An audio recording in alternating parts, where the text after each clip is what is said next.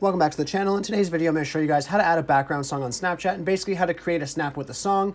It's very easy to do. First things first, you want to make sure that you're fully updated. So you want to go to your app store and you just want to go to Snapchat and just make sure that you're fully updated to the latest version, just because Snapchat released this update just recently. So just make sure you're fully updated, then you can go ahead and open up Snapchat.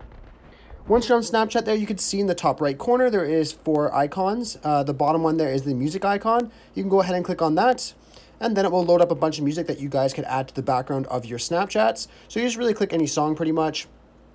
And then what you can do there is you can then drag and release whenever you would like to find a spot of the song that you want. It's very simple to do. It's very similar to other social media applications when it comes to adding background music like Instagram and stuff like that. And then of course you could go ahead and take a photo or record a video with this. And that's how you get that little pop-up icon that I showed in the thumbnail. So if you just go ahead and take a picture, you guys will then see that it plays your music in the background with that icon that I showed in the thumbnail. Very simple to do. Anyhow, I really hope I was able to help you guys out with showing you guys how to add background music onto your Snapchat. It's very simple. If this video was helpful, be sure to leave a like on the video and subscribe for more. Thanks for watching.